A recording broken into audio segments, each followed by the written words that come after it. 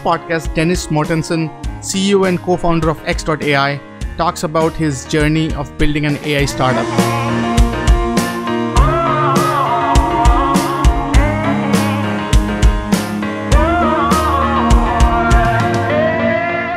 Welcome everyone to Future of Data podcast. Today we have with us an amazing guest, Dennis Mortensen. A brief bio. So Dennis is the CEO and co-founder of X.ai. Dennis is an expert in leveraging data to solve enterprise use cases and a serial entrepreneur who has successfully exited several companies on that theme. His long-term vision of killing the inbox led to formation of X.ai and the creation of Amy and Andrew, artificial intelligence assistants who schedule meetings. He speaks frequently to anyone who will listen, from the crowds of Web Summit to his building's doorman, about an optimistic future of AI, productivity, and the future of work. Dennis is also an accredited associate analytics instructor at the University of British Columbia and the author of Data-Driven Insights on collecting and analyzing digital data. With that, Dennis, welcome to the podcast. Thanks much for having me. I think it's a fascinating privilege to have you on the podcast, and I'll go over that. First, let's talk about your journey. I think you had an amazing entrepreneurial journey, creating some interesting work on analytics side of things, and why don't you walk us through that? There's obviously multiple schools of thought around entrepreneurship, but there's certainly the idea that you should start something because you have a passion for it and you simply can't see the world exist without this being in place. So you quit your job and go work on that.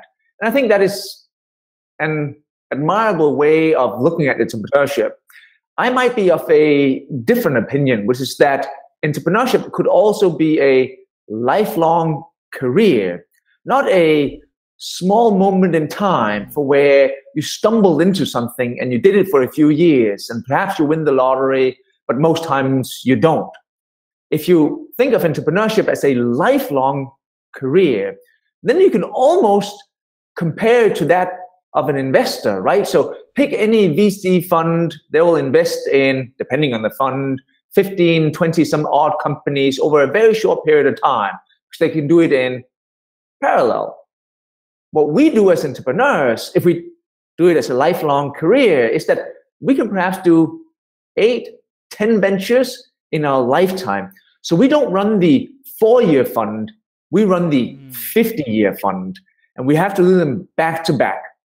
I'm now 23 years in, I'm on my 5th venture, I spent my whole life on it, and I'm certainly naive enough to believe that I think I'm slightly better today than I were when I was 22 years old. And that's my viewpoint. And I think if more people were at least just willing to entertain the idea that I go take my CS degree or whatever type of degree you take, and right out of school, my ambition is to be an entrepreneur, not a backup plan, not a one day I might, as in that's what I want. What career would you then put in place? And if you know it's a lifelong career, you can also just accept the fact that I might actually do multiple ventures. Pretty much many of the first ones that won't pan out, and that is okay. Just like the professional investor, he assumes of that 15 to 20 that the vast majority goes belly up. If you also accept that as an entrepreneur, then it's just really the way the game is played. You spend a couple of years, it didn't work out as you'd hoped for, you're a little bit smarter, you do another one, you spend another couple of years, you might have some middle of the road kind of outcome, and then you just perfect that skill so that at some point you're almost an expert and you can increase the probability of successful outcomes. So that's a very long story of me trying to kind of say that I believe in lifelong entrepreneurship, and that's kind of what I'm pursuing. Interesting. And what brought you to your first startup? Like, what was that mindset that say, okay, let me take the plunge in this sort of risky road? Here's the funny story, which is that it's very easy to kind of craft a narrative on the other side, because you look back and say, what happened? Then I craft a narrative that kind of fits kind of all the things that happened. But hand on heart, if I really kind of tell you why I started as an entrepreneur, it might not rhyme immediately with what I just told you. So I took a CS degree in school. I funded my college studies by doing game development, did that for about half a decade, back when most of what you engineered, you would do in either machine code or assembly, and all of the good things that comes along with programming today just didn't exist. And I find that whole period super romantic. But that's a different story. I say, having memorized all of the clock cycles of each of the kind of instructions on the 386 processor, that is what you would do back then. But the company which I worked for, and I've worked for it on that last title for almost a year and a half. And many times the way you pay students is that you pay them on delivery, because they're a little bit flaky. And the company simply went bankrupt. And I was just so disappointed, mad, really, that my whole kind of plan of making a little bit of money on this last title, pay off whatever tiny debt that I had put in place. Remember, I come from Scandinavia, so school is free, right? And then they went bankrupt. So I ended up having my counsel go buy the rights to the software. And this was back when lawyers really didn't know much about software. They wanted to kind of sell me tables and leases and monitors and computers and what have you. And all I wanted to buy was just 2 CDs with some software. So I bought that for next to nothing. And the company refinanced, came back, found out I bought all the assets. And I ended up selling it back to the company, made back then what I thought was a small fortune.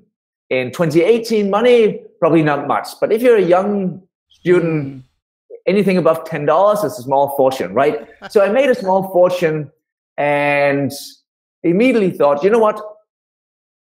Easy come, easy go. How about I take all of that, do a venture, and I don't count that first thing really as a venture. That was really just being a good salesperson for a moment in time. I'll take all that money, plow it into my first venture, lose it, and then go get a job. And this was June 1st, 96. And I invested it into a web analytics company. So back then you didn't really have the traditional kind of JavaScript pixel tracking as you and I kind of know today. It was mostly based on web server log files.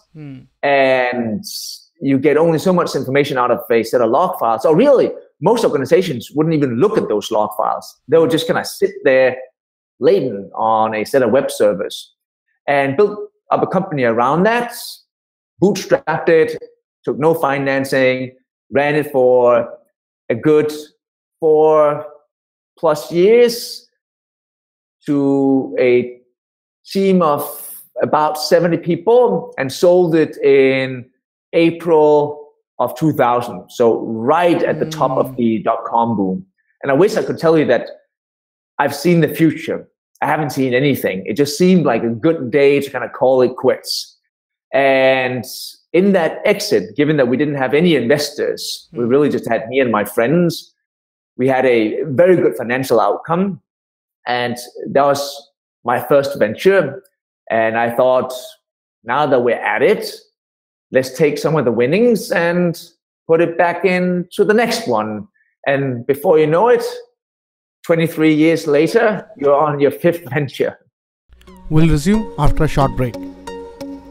This part of the podcast is brought to you by First Friday Fair, fastest AI-powered way to find your next opportunity. Check out the website firstfridayfair.tao.ai and find your next dream job.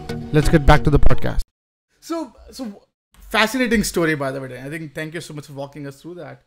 So what are some of the key insights across your journey that has really stuck by you, or you hold that that has helped you in your entrepreneurial journey to be successful?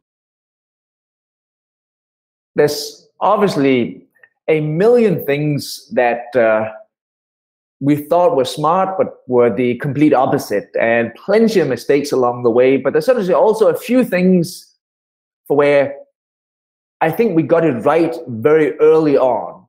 So all of our ventures have at least tried to latch on to a pain, not to technology, not to a solution, but to a true and honest pain. Then we can talk about how we remove it or whether we're even capable of removing it. But most pains stay true for a long period of time. And the solutions might change over time. But if you're really in that venture, in that game, just attacking the pain, then you never fall in love with whatever solution or piece of technology that you put in place. You fell in love with the pain. And that was perhaps one of those things that we just got so right so early that we kind of guaranteed that we didn't fall in love. And certainly as technologists, it's very easy to fall in love with your technology. But that was very right. And to this day, I tend to be very skeptical when people kind of try to pitch me their venture and it doesn't begin with some version of what pain they're trying to remove. And if it's their ability to recognize a face in a set of images at some level of precision and recall that we haven't seen before, that's certainly a good academic result. But I'm not sure it's a good entrepreneurial endeavor.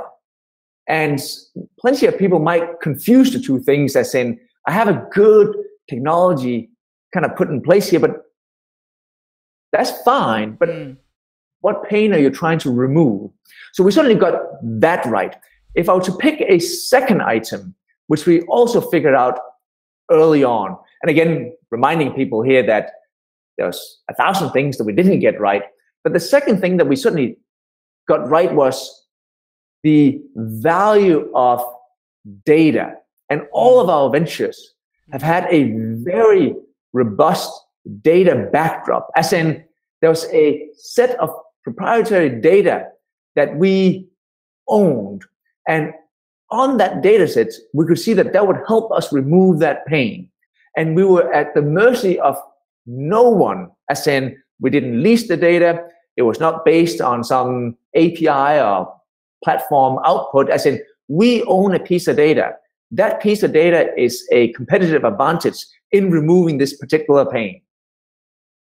Those two have been the backbone of a lifetime of entrepreneurship. And to this day, even our current venture, it's very much the same. If we take X.ai, really, we're in the business of scheduling meetings. But if you ask the first 10 people, if you walk out your front door right now, 1, do you work in an office? They say yes. 2, do you schedule meetings? That will always be a yes.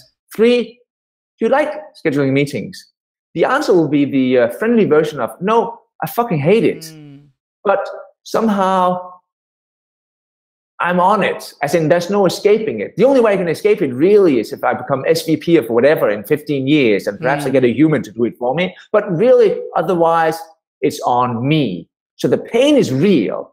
And that's the pain we've latched onto at X.ai, which is people just don't like setting up meetings. It's not a massive pain. It's just yet another chore in my inbox. 2, how do you then remove it? You could hire 1,000 people in some far out nation at a lesser cost than the nation that you're based in, but that didn't remove the pain. That just moved the pain from one destination to another destination. So to truly remove it, we thought certainly that you needed to turn it into software. And any piece of software that tries to remove that, certainly the way we thought about it, needed a very robust data set. And that data set for us was one of sitting around labeling real kind of negotiations. And that labeling would be a distinct data set which we can go train a set of models on. But we can go into great detail on kind of all the geeky parts of that. Fascinating. I think so. Before I go to the fun part of the conversation about talking about X.ai, you have been, I think, one of the things that was fascinating about your background was you have been into analytics for quite some time, churning out companies after other, and then the market is still nowhere. Like we are still nowhere where we should have been. What brought you to the X.ai? Like the idea of let's fix the calendar. Like you are a very analytics guy, as you rightly said, and you have been.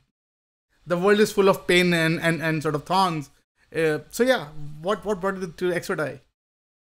So this is going to sound like some sort of eBay pest dispenser type story, and if people don't know about that, go look it up. And that was kind of the supposedly origin of eBay, but this is real, this is honest, and you might not believe me, but it's true nevertheless. So having sold our prior venture, which was a predictive analytics company for news media, and we can talk about that as well, but having sold it, what happens is that you get a little bit of money in your pocket, and you get suddenly a little bit of extra time to do silly things. And one of the silly things which I did was to kind of go back into my calendar, kind of half for the fun of it, to kind of see, so how many meetings did I do the year prior to us selling the company? Raising a little bit of capital, selling some customers, hiring some good people, negotiating the exit, and all of the things that comes with just running a company. And what I found was that I did 1,019 meetings that year. 1,019 meetings. It's not the amount itself. You're probably doing the same amount of meetings as I do, which is about 4 meetings a day, which is not even staggering. As in, there's salespeople who do twice the amount of meetings. There's certainly also engineers who do 1/10 of that. But it's enough for where I kind of lean back thinking, damn, that's a lot of pain. But how many of them ended up being rescheduled? Then I counted that by hand, like a poor man's analytics. And I found that 672 of those meetings got rescheduled. So now I'm short of 2,000 meetings being negotiated. And it's not that SoftBank or any one of my other investors would have gone completely kind of berserk if they found out I hired somebody to help me set up my meetings. But I'm like any other entrepreneur, a little bit stupid, a little bit too frugal, would rather kind of invest that money into an engineer. So I did it myself.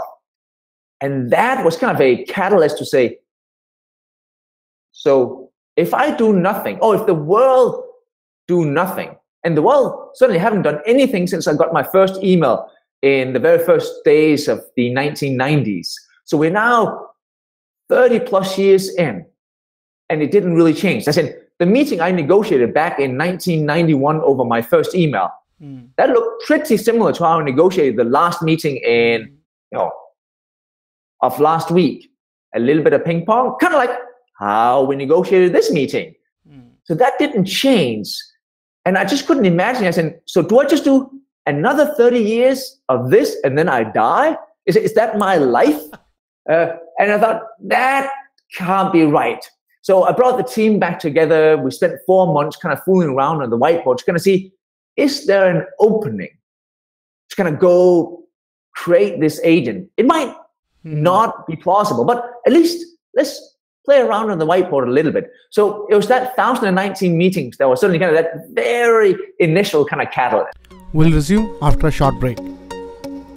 This part of the podcast is brought to you by First Friday Fair, fastest AI-powered way to find your next opportunity. Check out the website firstfridayfair.tao.ai and find your next dream job. Let's get back to the podcast. Interesting. By the way, fascinating story again, and big fan of X.ai. So definitely it's actually changing. It's, as you rightly said, it's a pain. It's a very real pain, and it's stinging really hard at places that you do not even imagine. So definitely I appreciate you for fixing that. So now if you wear your entrepreneurial hat, fixing calendar, first guy in the market, the grunt road ahead, right? And then that too, when it requires behavioral change, when it requires a perception change. So you know that probably you will be the sucker who will be educating the market about this idea, and a lot painful road. Now you are at a very comfortable position, but how do you sort of decide or sort of come on board that, okay, I'm ready for that pain, that to educate the market and all? So you certainly mentioned a very important thing, which I would not recommend anybody trying to do. And I made a bet that I didn't have to do it, which was to educate the market. So I simply don't think any startup really should try to educate the market. As in, that is an uphill battle, so dramatic that not even the most likely outcome, the just predicted outcome, should be that you don't survive it. You should leave any type of education to the Amazons and Googles and Facebooks and what have you. That is just an unreal endeavor. Doesn't mean that you can't try out new things, but really, truly educating a market. So I think we kind of jumped into a pool for where they were not educating around our solution. But our solution itself, that of scheduling meetings, is not something that we needed to do much education about.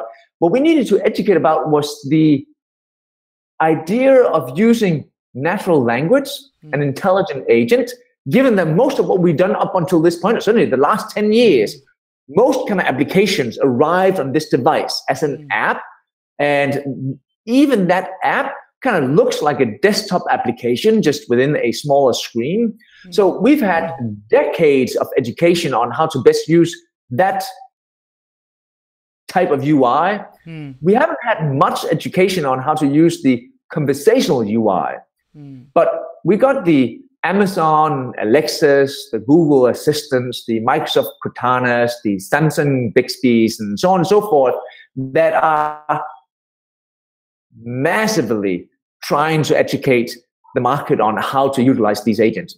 And our bet was that we don't have to do that. They could do all the education.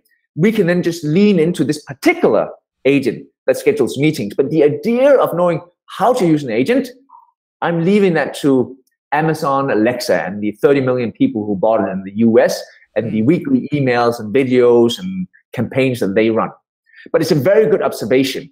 And I'll be very afraid if I end up in a place for where it is my sole responsibility to fully educate the market, because it's extremely expensive.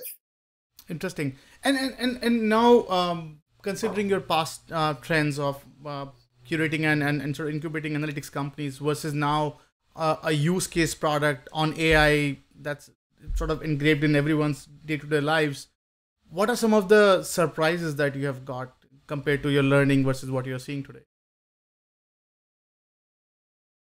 I'll give you two surprises for where certainly everything we've done in the past have been really based on a pretty robust data set. What I didn't fully recognize, I didn't fully accept before we started, was the difficulty in defining that universe that we exist in full. So any agent in any capacity which you ask to kind of operate in a fully autonomous mode needs a universe which it can kind of navigate within. Just like a self-driving car is obviously not creating a model of the real world, as in that is way too complex. So it's going to create a simplistic model of the world that consists of vehicles, bicycles, pedestrians, signs, and so on and so forth, but a very simple model compared to the real world. And once you have that definition, you'll try to kind of figure out, this is what my universe consists of. How do I then get data to kind of represent that? But even just making that definition, and I can give you some ideas of, Dennis, don't say the word universe when you talk about scheduling meetings, as in how complex can it be? But we're talking about intents like schedule new meeting, reschedule, cancel, running late, you're optional, I'm mandatory, he's the assistant, he's the meeting coordinator, extend the duration, and so on and so forth. Things that can happen in my universe. And it sounds like something where you and me go to the whiteboard, we spend a couple of hours, we at 90%. Then tomorrow we'll meet up, we'll get to 95. In a couple of weeks, we'll be kind of finished. We spent years, literally years, in putting this in place. We had multiple changes. And highlight that word, multiple changes. Because then I'll tell you about the second challenge and why the word multiple changes is devastating.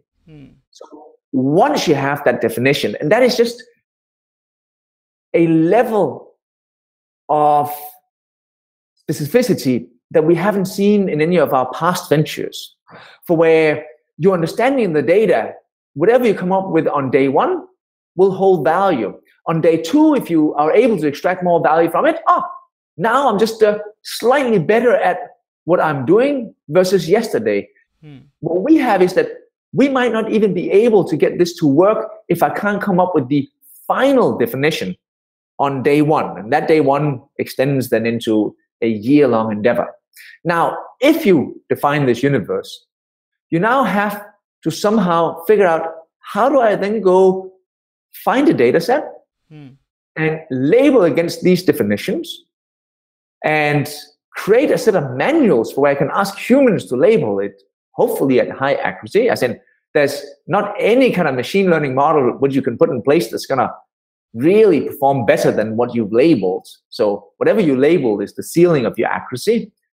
And labeling that data set, which seems like, sure, just get some mechanical Turks to kind of highlight those temporal expressions, Dennis, and you're on your way.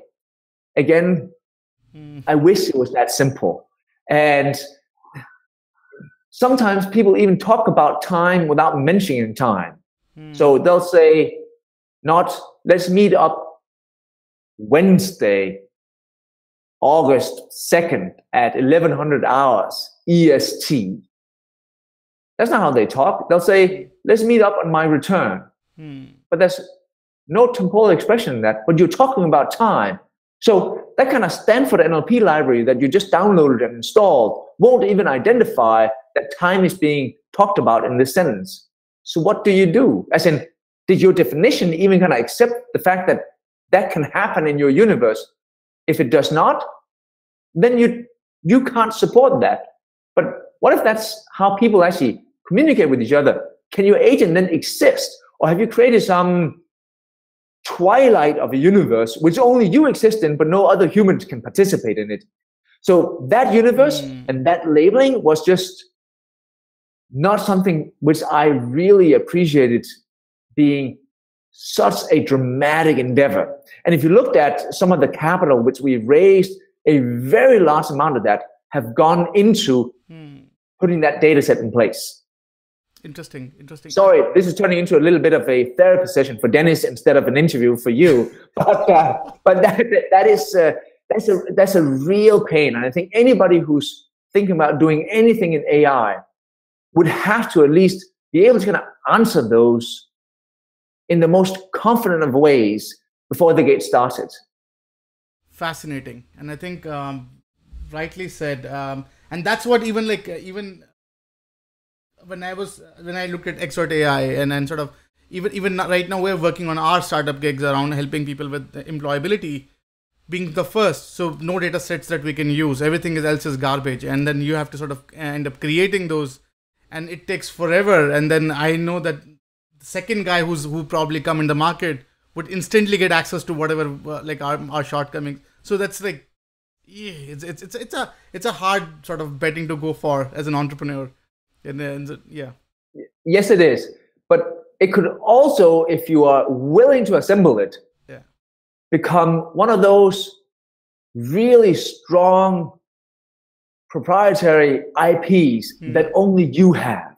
As in, nobody else sits with 10 million emails in some database which they can go train a whole host of models on. I do, though. So I have an opportunity to do things other people might not have an opportunity to do. But there was just a lot of pain, as you suggest, which we had to go through before we get to the fun part. And it's even kind of almost comical sometimes. You'll be at some meetup, you'll meet up a guy, you can see in his eyes that today is Wednesday, tomorrow I'll download TensorFlow. On Saturday, I'll put the whole thing in place. On Monday, I'll launch on Product Hunt. As in, no, you'll download TensorFlow in 9 months from now. As in, you don't download anything. You're going to sit and fiddle. Yeah. Sometimes for months on end, just in a spreadsheet or whatever other kind of solution that you put in place to kind of clean some data. Wow. And what do you think about, so you said killing the inbox. Very profound statement. Google tried their hand. Wave came and went nowhere. What do you think? Like, looking at you from your vantage point, and you are actually, to me, one of the leading guys who actually use technology in a good way in solving the inbox problem. Sure, calendar is one of the most sort of nuanced and some of the most intricate module of my inbox life. So what's your vantage point? Like, what's your take? We'll resume after a short break. This part of the podcast is brought to you by First Friday Fair, fastest AI-powered way to find your next opportunity. Check out the website firstfridayfair.tao.ai and find your next dream job. Let's get back to the podcast. So I tend to say inbox versus email, and I make a distinction. So I'm a fan of email. I'm a fan of email because it's truly democratized, as in nobody owns email. You sending me an email is something for where you need no permission from anybody. Hell, you can run a SMTP server in your basement without any requirement from the Microsofts or the Googles or somebody else. And I like the fact that we actually do have some of those components that we thought were kind of democratize information from when we started the internet. Many things have ended up in silos of late. And again, we could talk hours and end on how sad that is. Email is not one of them. Email survived. So I'm not out to kill email. I think email is a wonderful protocol, primarily for the reasons I just described. The inbox, though, which is where your email arrive, can for some people be a little bit stressful. And I put that politely, I think. And probably even more so if you're a guy like me who runs inbox zero. So I leave most days on inbox zero. As in, when I leave tonight, I have no more email. And there's all sorts of reasons for that. And you can call me silly, but I actually think there's a lot of value in it. So it's not really one of killing email. It's one of being able to control that flow going on in your inbox. And just as a side note to you kind of mentioning Wave from Google, if people remember it, was a try to kill email. And I think that was the wrong approach. There's nothing wrong with the protocol. If anything, I'm kind of happy that they didn't succeed, because then we would now have been at the mercy of a protocol which they owned and operated, which was not fully democratized. Sure, there would be kind of APIs into it and what have you, but you and me wouldn't own it. As in, the world wouldn't be able to kind of gain access and do things that they wanted it to do. So I'm happy they failed for that reason. The inbox, though, if you want to kind of master it, don't think of it as in it all needs to disappear. Think of it as in there's a set of chores that arrive in my inbox that I would rather be without. And there's plenty of chores in that inbox. And I think many of them shouldn't really be a human task, but we shouldn't forget there's also, and there was a time, as in, I remember, I looked forward to kind of open my inbox in the morning, back when I would get 1 or 2 emails a day. As in, there was a time for where getting an email was kind of romantic. As in, ooh, could be a new customer, could be from my friend in Germany, could be many things. But you could get back to that if you could just remove all the chores. So having your receipts reimbursed, planning that trip to Miami, setting up that meeting with that kind of prospect for early next week. There's plenty of little chores. And I think instead of having these kind of very grand ambitions, just look at a set of entrepreneurs like me for where, hey, I'm going to pick just a small slice of the inbox. If I can remove that for where anybody emailing you saying, hey, great kind of conversation you had. You got time to meet up for a Diet Coke because I'm going to be in Manhattan first week of September.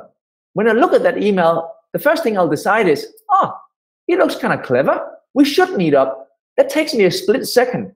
Once I figure that out, and for there was no pain, I just do want to read that email. As in, any exciting person who want to meet up with me, time well spent. Now I have to schedule it though. Oh, that's the chore. Let me just CC in my agent. Hey, Amy, set something up at my office on 200 Broadway, first week of September. Send, archive. It is not my job anymore. So that's how I think we should attack the inbox. And we should never forget that it's not email we're trying to kill. It's all those little chores. And I would love if there was a set of people behind me who kind of join me in this fight. Go find the next set of things that, if you look at that inbox from today, that you'd rather not do. Which, if you could ask your colleague next to you, if he could do it for you, that's right for an AI to kind of go do. Interesting. And so when you talk about inbox, so I think what I'm hearing is all the getting things done thingy are sort of ripe for where all the chores that I hate doing. Those are ripe market. So how do you sort of then, as an entrepreneur, decide that, hey, calendar, let me start with the calendar first, or like what's that mindset that you've gone through? There's certainly plenty of things that are solvable from a technical point of view, but have very little commercial value. And there's perhaps reasons for why you should still solve them, but that's probably not the job of the entrepreneur. What we certainly found was that the pain embedded into that of setting up meetings and the value of those meetings being on your calendar were of real commercial value. And there was multiple proof points. The first proof points was that if people couldn't afford it, they would actually hire a human to do it. As in, they would, in Manhattan, spend the $60,000 to put some human in place. They would do plenty of other things, but they would also sit and manage their calendar. That's a very good proof point that some people see this as perhaps even a luxury, but only a luxury that the very few can afford. So the fact that we were able to confirm that there was real commercial value in this particular technology, if we solved it, was, I think, enough for us to kind of jump into the pool.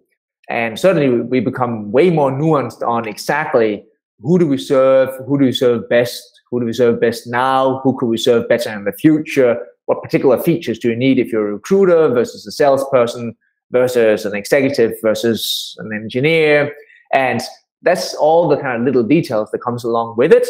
But there was never really any doubt about the fact that if you're a knowledge worker, as in if you go into an office today and you touch a computer in some way, shape, or form, you have a calendar. As in, the company provided you a calendar.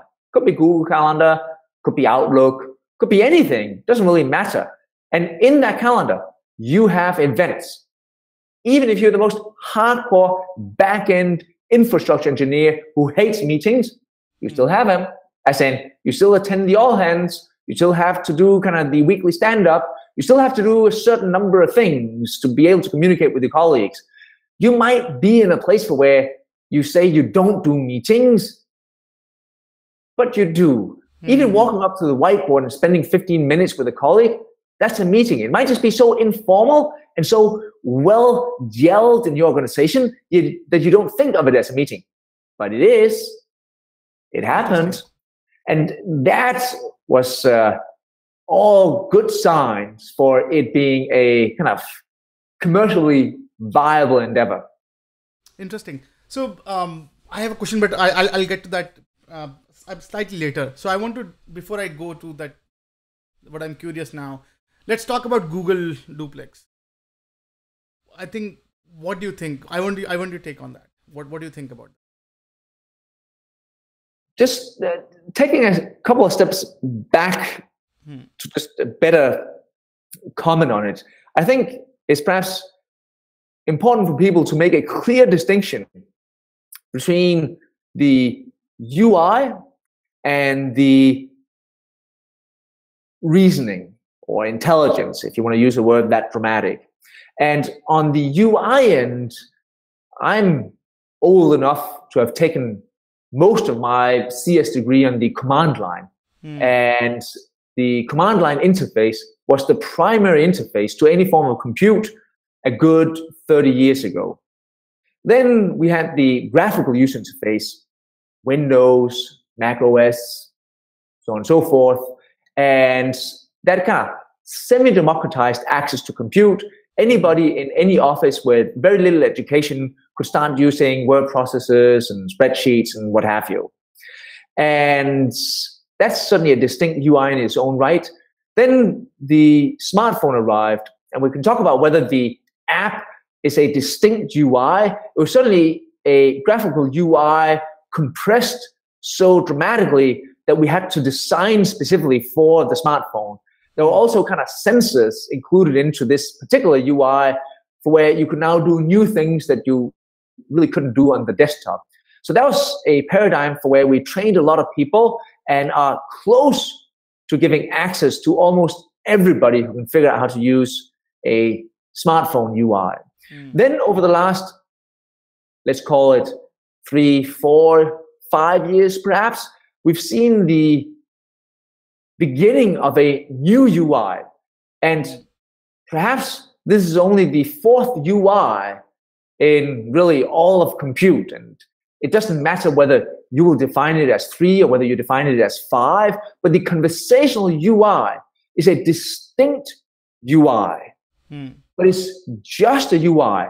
So I'm not talking about intelligence here or AI. I'm talking about how do you design for a UI for where it's delivered in natural language. And natural language can be written out and it can arrive as an email in your inbox. It can be voiced and come as a sample on your Alexa or through the Google Assistant. But it's the conversational UI. Now, within the conversational UI, you'll see multiple applications. And I think perhaps the best way to kind of make a distinction is the bot and the agent. And I'm not even sure that those will be the 2 monikers that will stick, but the bot is the kind of question answer machine for where you ask the bot, what's the time in Singapore? It'll give you an answer. And kind of looks like a search result almost. Or at least the instant answers you know from Google. That is really the conversational UI. You ask a question and it writes back to you. Not in a set of links and you visit a website. No, just writes an answer back to you. Or you ask Siri out loud and it will kind of speak to you out loud. But there's really no difference between those two. So knowing that, the first thing people should at least separate from or take away from the Duplex demo is the conversational UI part. As in, they have an agent that can speak. Good for them. That we've had for years on end. But what they did extremely well was the text-to-speech sampling. Again, that's nothing to do with intelligence or ability to reason with another human being. That is an ability to take a text string and turn it into a sample that sounds like a human. And what they've done versus what most people have done up until this point is craft a technology which I believe they call WaveNet. So many times, certainly in the past, what we've done is that we've had pretty large snippets of samples sounding out sometimes full-on words, sometimes even sentences, as in you're looking for the word 11 and you have a sample for 11. What they've done is that they've cut that down to tiny snippets that are really just waves, because anything which I say is definitely an audio wave, and they've been able to put those together. And that made the samples extremely natural. Actually, so natural that the way that they've assembled them, they ended up including all of these little ticks that we have as humans. Like, those sounds, but again, that's a text to sample technology. But the better that technology is, the more people who are not in tech will assume that intelligence is embedded into it. No, that's not the case. The case is just that they're really good at that, and it sounds extremely human. And when you're not in tech and you see something or hear something that just kind of feels human, you immediately assume it's now also got human intelligence. But that's a separate challenge. So have that in mind. Now, there's a set of intelligence or ability to reason with the human where they've gone down the path of the, let's call it single model. This is probably completely unfair, and I have no direct insight into what they've done, but they certainly alluded to that in their own blog posts, that some neural net of some form was put in place, and they can now kind of take some sort of inputs and provide some sort of output to that. That does not necessarily suggest strong ability to reason. So if you think about any agent, you really have three challenges here. You have some sort of natural language understanding challenge. If you do understand what is being talked about, you have some sort of reasoning challenge where, oh, you're running late, but what do I do with that? If you can then reason and take a set of actions, that brings us back to where we started, which needs to be within your well-defined universe. You need to take that computational outcome and turn it into text again, so some sort of NLG. I'm not sure I was overly impressed with their ability to reason, or that I really think that they can reason well. And that's also why you see that they can only really book appointments for hairdressers or book a table at a restaurant or something that kind of rhymes with that, which are certainly, I operate in a small universe. They operate in a tiny universe, in these one-on-one fixed kind of time sets. So that is something for where we'll have to kind of wait and see what they provide. What they should get a ton of credit for, though, is their kind of text to audio. That was out of this world, and I'm, as a technologist, truly impressed. Interesting. And when sorry, I'm stealing your time. It's I think exactly what I wanted. So I think I do appreciate you on that. So when I hear about that, right, and I'm wearing my data scientist hat on that, and what I was looking for is a human modem emerging. So a duplex on both the sides, right, trying to negotiate a time. Now why are they even talking? They don't need to talk. They have a better way to communicate, right? So they can just exchange their bits and figure out a best optimal time. So now, if we look at, yes. Can I interject? Because yes. You actually bring up a really exciting point here. And sorry to kind of interrupt you. It's just that yes. That is not immediately clear to everybody, because I can certainly imagine, again, non-technologists just assume that, say, when Amy meets Amy, so I use Amy, say you also use Amy, then Amy is just kind of emailing back and forth. Right. That seems not right. The only reason that we're using natural language is that some of the agents are human, as in, I don't understand a machine language. So you need to kind of write in a language which I understand. Right. So that's why we're doing that part, which is also why you'll see self-driving cars take in really human-like imagery, because they exist now in a world where other humans also drive, right, with all of the unpredictability that comes along with that. But there comes a day where if all the cars are machines, I can just ask the other car, are you stopping? And if you're not, I certainly will. And when we meet another Amy, to kind of bring it back to that, we don't email back and forth. So she'll simply do some sort of internal language, some sort of internal type of preference negotiation in her machine language. And conceptually, in the wildest version of success, for where they're all Amy's, there will be no natural language. As in, that part of the challenge will just disappear. Nobody speaks to any assistants. It'll just be, hey, you email me, Dennis, I'm going to be in Manhattan. We should meet up for a Diet Coke first week of December when I'm here. I CC the Amy's can help put it in place. I reply back saying, yeah, we should. Amy on my end can hash out with your Amy. As I click send, at machine speeds, she'll solve it, and it's already on the calendar. Oh, December 4th, 1300 hours, 200 Broadway, great. And then language just disappears, and you can start to do things that are just extremely interesting, kind of network optimization and so on and so forth. Fascinating. Sorry, I had to interject. Yes, I think that was exactly what the build-up was. I exactly wanted to sort of go over how will both this world interact if both of them are Amy, and I think I do appreciate you sharing that. So now let's spend a few minutes on the future of work and what. So if any real Amy is watching this, what would you tell her? Here's a fact, and that is not to belittle what might happen in the future. I'm way more optimistic than most people, but I can certainly appreciate the worry, or certainly appreciate the willingness to investigate whether there'll be any harm, because we should plan for it then.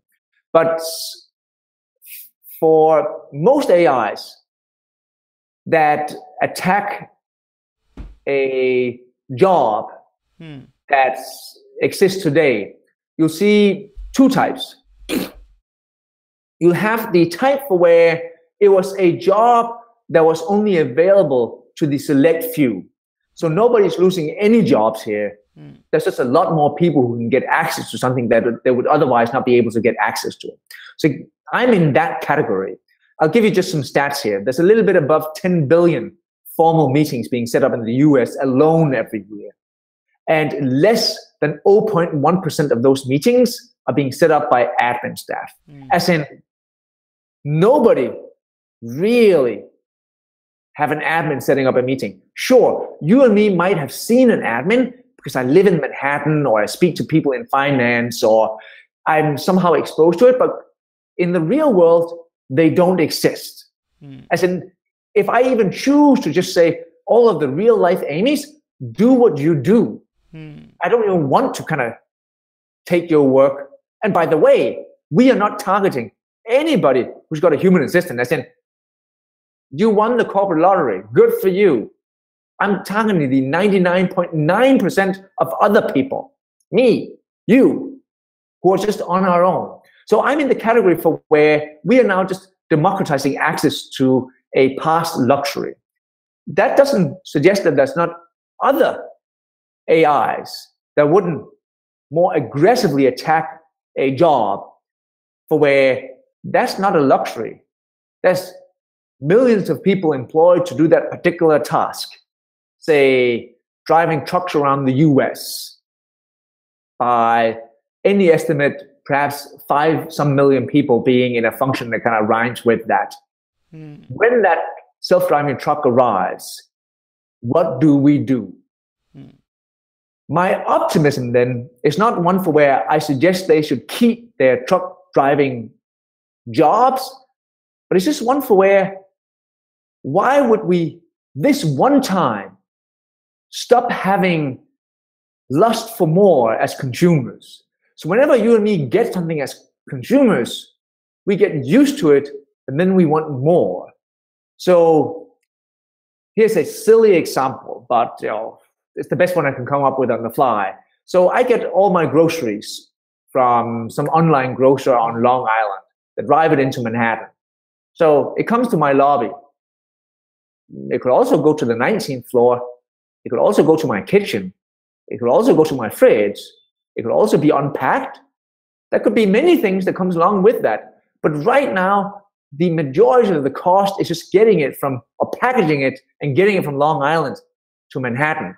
If that turns out to be the cheap part, because we got self-driving trucks, Preston, I want more. Right. Not me, but consumers now want more. And there was a time for where plenty of what you and me do on technology. Hey, even this call here, by the way, that used to be a luxury, by the way. You and me don't see this as a luxury where we should keep it at 20 minutes. Right. No, we just really, we do a full on hour here because you and me talking over long distance, that's not a luxury. Yeah. It's kind of just free, isn't it? As in, I'm not even sure, am I paying for this? Probably not.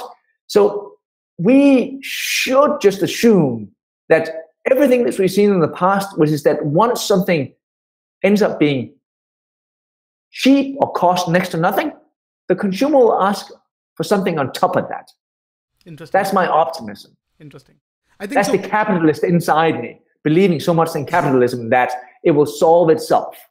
I think you're spot on. So whenever we ask this question, because we are disrupting that truck driver analogy, right? So we want to ensure that truck driver have a job once the trucks are autonomous. So when we ask this, I think, and we did a research on when we were doing some soul searching on whether this is a good intention or whatever, right? So I ran this report on when the initial cars came, they used to use a lot of lumber, and the cart used less lumber. So the whole world got brouhaha that we'll be out of lumber and there'll be no more houses, no more lumber jobs, blah, blah, blah. And then now we have a market for palladium using in car. Like we have the entire industry shaped. Then when we have the hard drives, there was a brouhaha on, hey, no, you can't take a hard drive inside. When Seagate came with this idea of, hey, we can store things on this portable thing, the world went brouhaha that no, things would. And all the reports, and I think recently I read this report from McKinsey.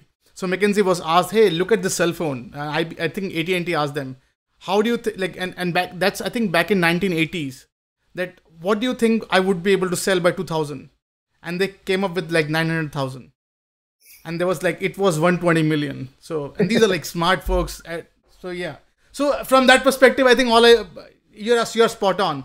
The more it'll unravel, that's I think that we should be sort of understanding that and be ready for that for sure.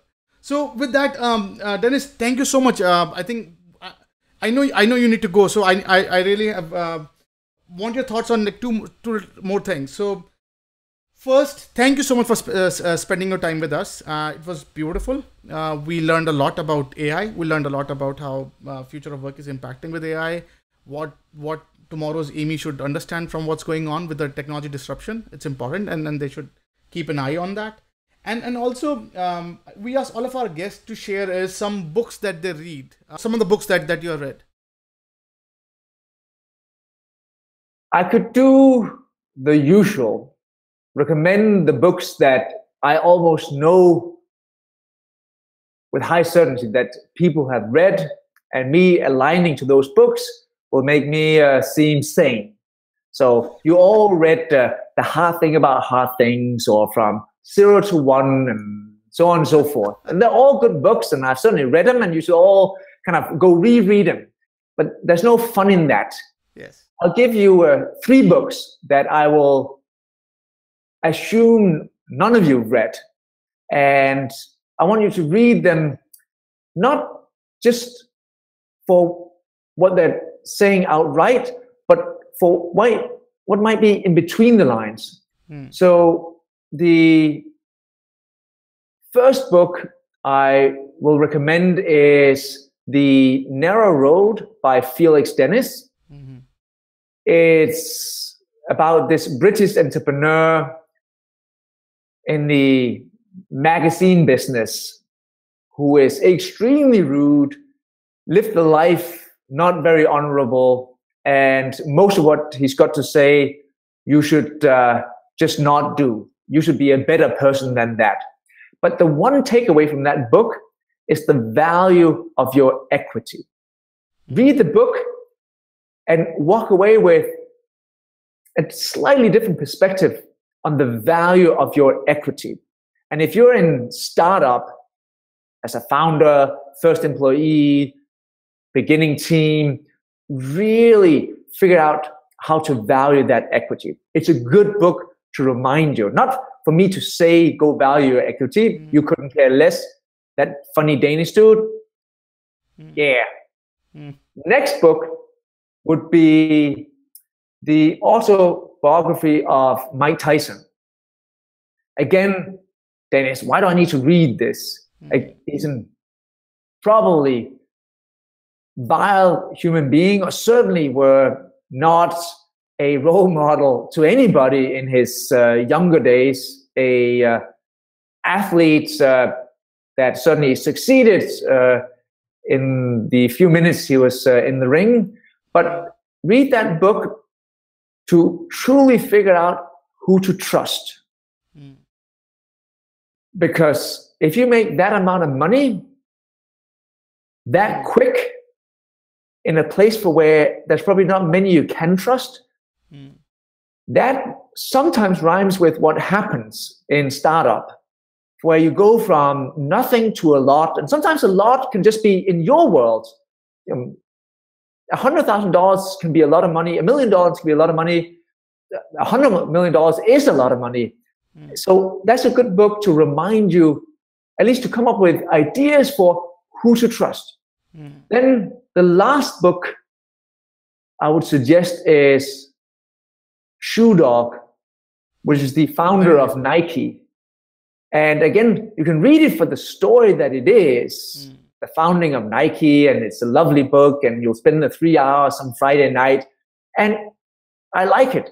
But you might want to read it, and then once done, really think about, what do I need to sacrifice?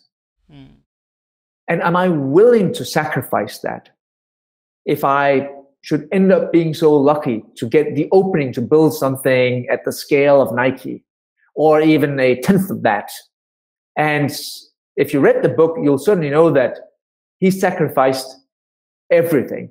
It doesn't say that, but when you get to the end, in the very last few pages, you feel the remorse, perhaps even some inclination of him not knowing whether it was worth it.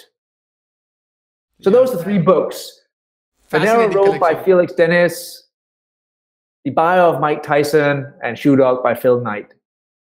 Beautiful. And so now we're at the last question of the conversation. So if you want our listeners and viewers to take away from this, something from this conversation, like what would you want our listeners and viewers to take away?